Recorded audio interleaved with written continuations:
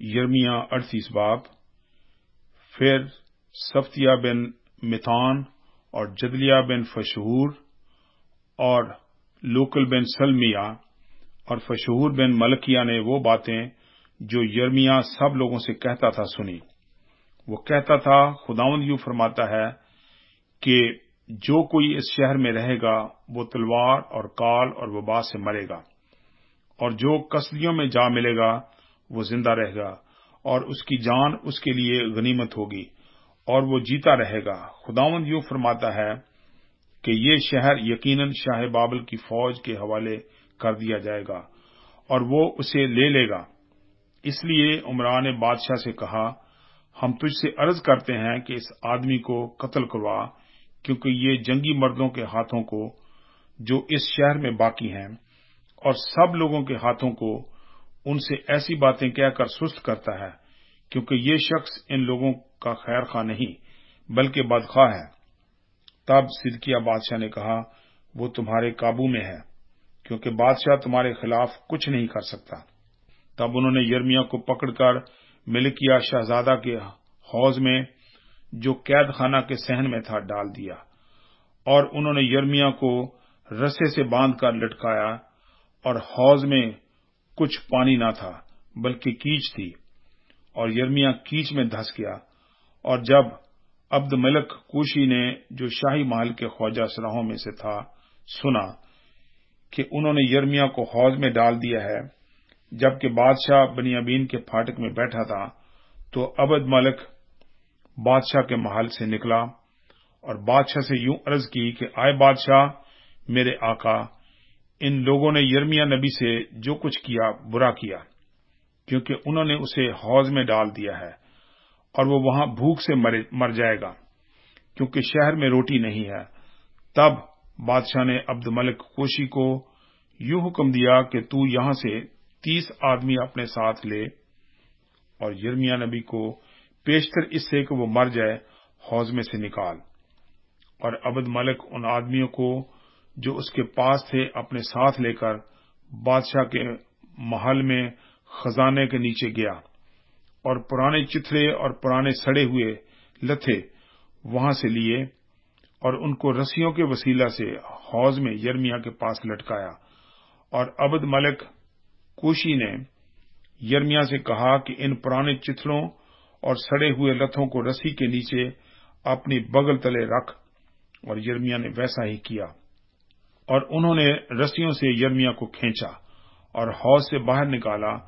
और यर्मिया कैद खाना के सहन में रहा। तब सिदकिया बादशाह ने यर्मिया नबी को खुदावंद के घर के तीसरे मदखल में अपने पास बुलवाया, और बादशाह ने यर्मिया से कहा, मैं तुझसे एक बात पूछता हूं, तू मुझसे कुछ न छुपा। और यर्मिया ने सिदकिया से कहा कि अगर मैं तुझसे कुछ खोलकर बयान करूं तो क्या तू मुझे यकीनन कत्ल न करेगा, और अगर मैं तुझे सलाह दूं तो तू न मानेगा। तब सिदकिया बादशाह ने यर्मिया के सामने तन्हाई में कहा, जिंदा खुदावंद की कसम, जो हमारी जानों का खालिक है, कि ना मैं तुझे कत्ल करूंगा और न उनके हवाले करूंगा जो तेरी जान के ख्वाह हैं। तब यर्मिया ने सिदकिया से कहा कि खुदावंद लश्करों का खुदा, इसराइल का खुदा यूं फरमाता है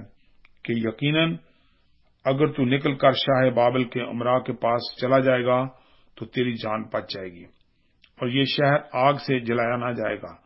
और तू और तेरा घराना जिंदा रहेगा। पर अगर तू शाह बाबल के उमरा के पास ना जाएगा तो ये शहर कसदियों के हवाले कर दिया जाएगा, और वो इसे जला देंगे, और तू इनके हाथ से रहाई ना पाएगा। और सिदकिया बादशाह ने यर्मिया से कहा कि मैं उन यहूदियों से डरता हूं जो कसदियों से जा मिले हैं, ऐसा न हो कि वो मुझे उनके हवाला करें और वो मुझ पर ताना मारें। और यर्मिया ने कहा, वो तुझे हवाले न करेंगे। मैं तेरी मिन्नत करता हूं कि तू खुदावंद की बात जो तुझसे कहता हूं मान ले, इससे तेरा भला होगा और तेरी जान बच जाएगी। पर अगर तू जाने से इनकार करे तो यही कलाम है जो खुदावंद ने मुझ पर जाहिर किया کہ دیکھ وہ سب عورتیں جو شاہ یہودا کے محل میں باقی ہیں شاہ بابل کے امراء کے پاس پہنچائی جائیں گی اور کہیں گی کہ تیرے دوستوں نے تجھے فریب دیا اور تجھ پر غالب آئے، جب تیرے پاؤں کیچ میں دھس گئے تو وہ الٹے پھر گئے، اور وہ تیری سب بیویوں اور تیرے بیٹوں کو کشتیوں کے پاس نکال لے جائیں گے، اور تو بھی ان کے ہاتھ سے رہائی نہ پائے گا، بلکہ شاہ بابل کے ہاتھ میں گرفتار ہوگا، اور تو اس شہر کے آگ سے جلائے جانے کا باعث ہوگا۔ تب صدقیہ نے یرمیہ سے کہا کہ ان باتوں کو کوئی نہ جانے تو مارا نہ جائے گا، پر اگر امراء سن لیں کہ میں نے تجھ سے بات چیت کی اور وہ تیرے پاس آ کر کہیں کہ جو کچھ تو نے بادشاہ سے کہا اور جو کچھ بادشاہ نے تجھ سے کہا ہے اب ہم پر ظاہر کر، ہم سے نہ چھپا اور ہم تجھے قتل نہ کریں گے،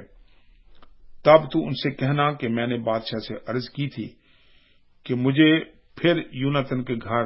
میں واپس نہ بھیجے کہ وہاں مروں۔ تب سب امراء یرمیہ کے پاس آئے اور اس سے پوچھا، اور اس نے ان سب باتوں کے مطابق جو بادشاہ نے فرمائی تھی ان کو جواب دیا، اور وہ اس کے پاس سے چپ ہو کر چلے گئے، کیونکہ اصل معاملہ ان کو معلوم نہ ہوا۔ اور جس دن تک یروشلم فتح نہ ہوا یرمیہ قید خانہ کے صحن میں رہا، اور جب یروشلم فتح ہوا تو وہ وہیں تھا۔